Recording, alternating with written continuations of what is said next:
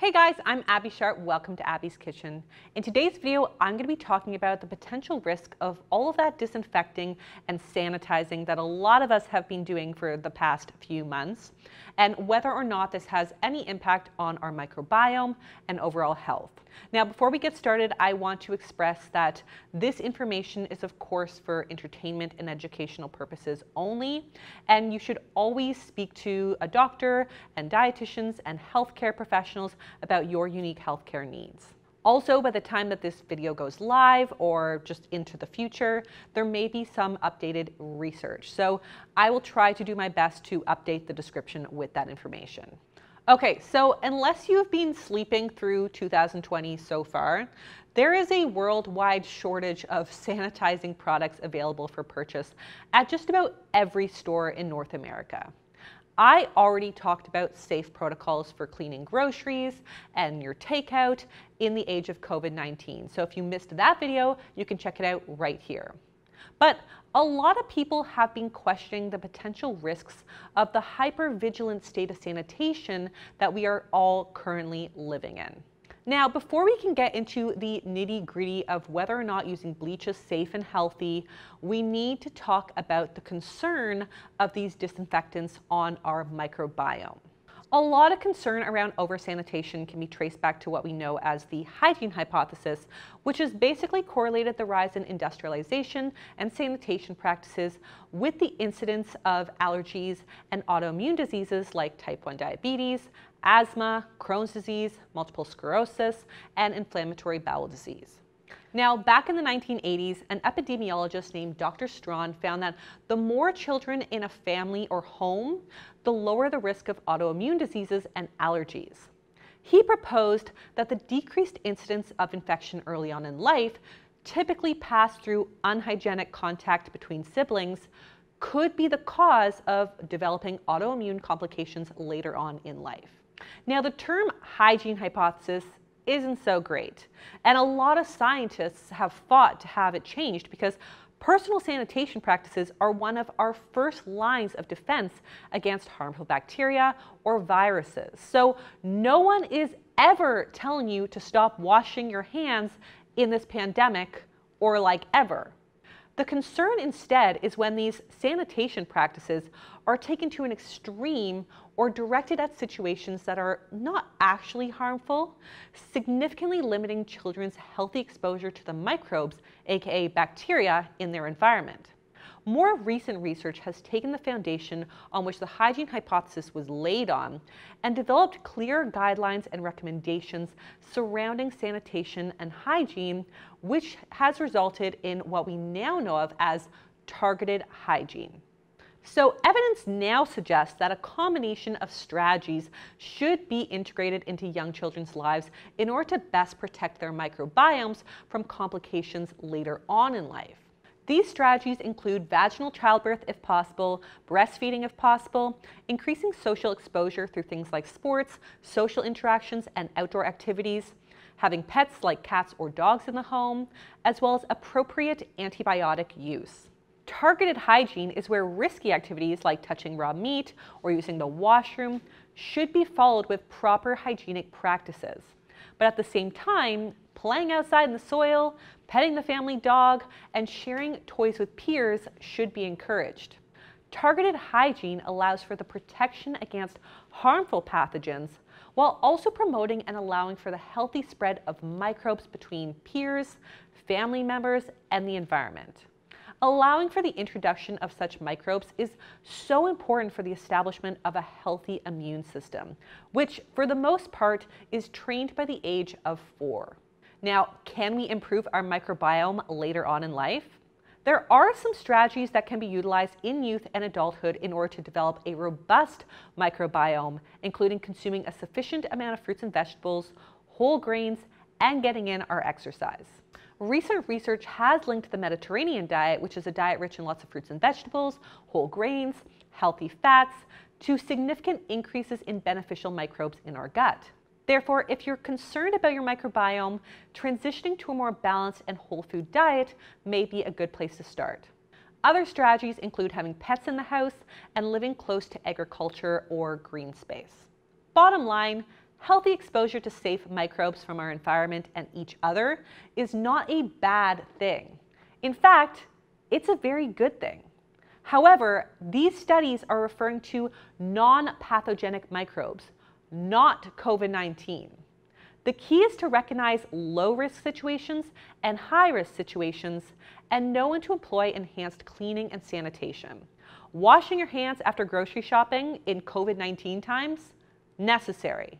Purelling your kids' hands the second that they pet the family dog? Not necessary. Okay, so now let's talk about all of those disinfectant wipes, Lysol sprays, bleach, sanitizers, etc., and how they impact our microbiome and health.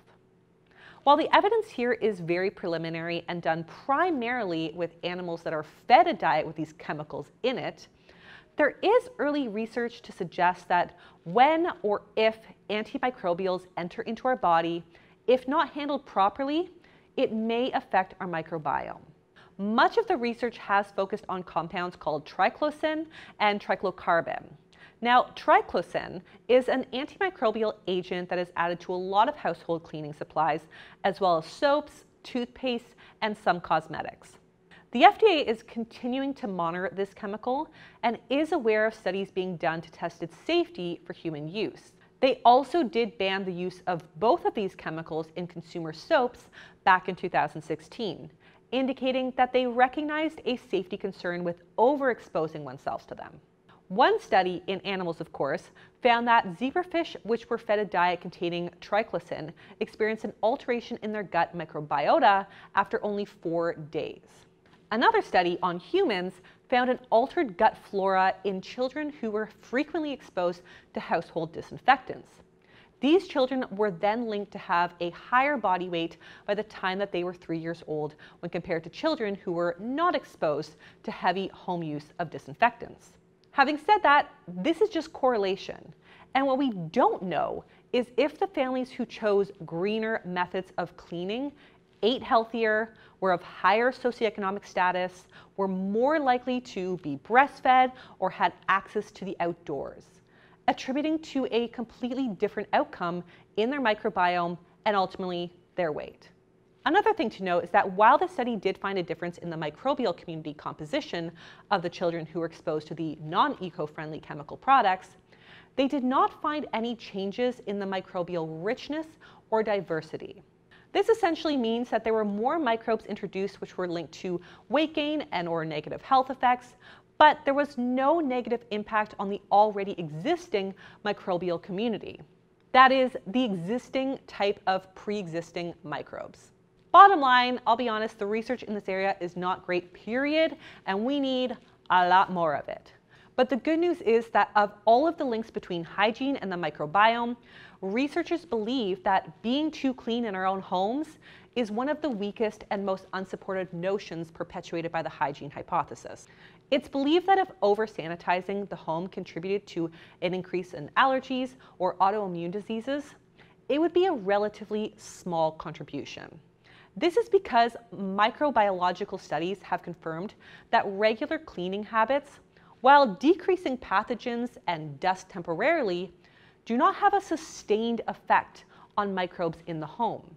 One review article claimed that the idea that we could create sterile homes through excessive cleanliness is implausible. As fast as microbes are removed, they are replaced via dust and air from the outdoor environment and commensal microbes shed from our human body and our pets and contaminated foods brought into the home. Now, what about these cleaning chemicals and our respiratory health, which is obviously a pretty hot topic right now in the COVID-19 age? Well, I did find one study that found that people who worked as cleaners or frequently cleaned their homes with chemicals, particularly aerosols and sprays, had decreasing rates of lung function. Other studies have linked increased asthma rates to cleaning workers and suggest that preventative measures be put in place when using chemical cleaners, especially when it comes to cleaning disinfectant sprays, bleach, and ammonia. Now, are these chemicals safe to use in pregnancy? Probably in moderation if the conditions are right. A large study, which was published in 2018, concluded that chemical use while pregnant resulted in an increased risk of the child in utero developing wheezing and/or asthma. But while the media had a total frenzy on this, it's important to note that there was actually no significant relationship found between chemical exposure and lung function tests, and no asthma cases were actually ever confirmed by a medical professional. In response to these misconceptions, the United Kingdom National Health Service issued a comprehensive statement that parents should not be overly concerned with their cleaning regimes so long as they're really following general safety protocols by ensuring rooms are adequately ventilated and precautions are taken to protect oneself from touching and inhaling those fumes. So wearing a mask and wearing gloves. The American Pregnancy Association also ensures that cleaning products, including properly diluted bleach, are safe to use while pregnant, but they too also recommend wearing gloves, ventilating the room, and reading the labels prior to use. Or even better, getting an unpregnant partner to take on the cleaning for a change. Now, what are safe cleaning compounds for combating bad pathogens like COVID-19?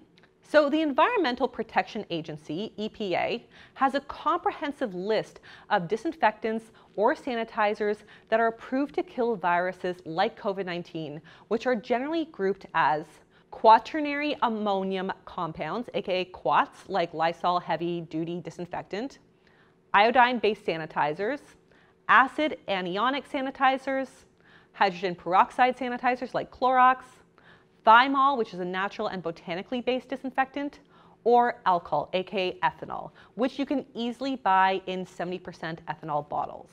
Choosing eco-friendly alternatives to sanitizers is of course an option, as most popular brands now have a green alternative for a slightly higher price. So I'm going to leave a link below to some of the EPA-approved safe products, but an example that I have personally seen on a lot of shelves is 7th generation products.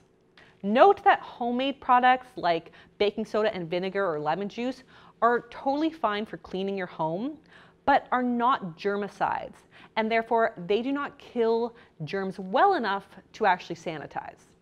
As for those who rely on essential oils as their sanitizer of choice, caution should be taken with this method of cleaning in order to avoid viruses such as COVID-19. While we are starting to see more research surrounding the potential benefits of essential oils for cleaning, it is definitely still lacking.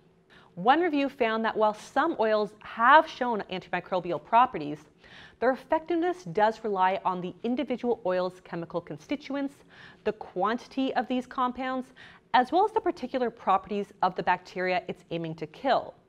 So basically, some oils may have an effect on some bacteria, but an individual oil will need to be matched with a specific microbe in order for the disinfectant properties to actually take place. These studies were also held in vitro within a lab and have failed to provide any clear mechanism of action, leading the researchers to worry about reproducibility and just the accuracy of their findings. The bottom line is that more research is definitely needed, as well as more just actual clinical trials, in order to create any clear and scientifically validated recommendations for replacing your household sanitizer with essential oils, especially in COVID-19 times. This is simply because FDA-approved sanitizers kill up to 99.9% of germs, which is something that essential oils cannot yet claim. Now, what about soap? Can it be used on my counters and high-touch surfaces in place of a chemical disinfectant? So hand washing, as rudimentary as it may seem, protects us from viruses like COVID-19 because it has the potential to inactivate the virus before effectively washing it down the sink, if the hand washing is done properly and for 20 seconds. In the same way that soap attaches to the oil and dirt on our hands to wash the debris down the sink, so too does it attach to the molecules that are responsible for infecting us with coronavirus. Because of this, the most effective, easy, and sensible way to break the chain of infection is with proper and regular hand washing. This can be done with any regular soap, as there's actually no additional benefit to using an antibacterial soap if proper hand washing procedures are actually followed. Now, I have to say, an antibacterial sanitizer or disinfectant is still the #1 recommendation for cleaning high traffic surfaces in your home because they can kill 99.9% of germs in seconds. But if cleaning supplies are short in your area, soapy water and some elbow grease can still do the trick. Following the same logic as with proper hand washing, surfaces can be scrubbed with soapy water for at least 20 seconds and then thoroughly rinsed off in order to ward off germs and viruses. So bottom line, how can we safely clean in a pandemic? We know that being exposed to an array of microbes is important, but we also know that not protecting ourselves from harmful pathogens like COVID-19 can be detrimental to our health. I'm sure this point will be driven home due to the current situation, but the belief that children must be exposed to harmful microbes in order to build a robust immune system is simply not true. This has never actually been the case. Targeted hygiene is a risk assessment directed at sorting out the high-risk situations where the pathogenic transmission is more likely from low-risk situations where microbes are not harmful and or there is not a high risk of exposure. So to start, there are key times when practicing hygiene in order to break the chain of infection is really important. These high-risk times include during food handling, while eating with hands, after using the washroom, after coughing or sneezing into your hands or nose blowing, after handling soiled or dirty linen, after handling or disposing of garbage, caring for animals, and caring for an infected family member who is vomiting, coughing, and or having diarrhea. So should you stress about your temporary uptick in hypervigilant cleaning rituals? I mean, not necessarily, as long as you're taking the precautions to reduce your risk of excess chemical exposure, like ventilating the space really well or wearing a mask and gloves.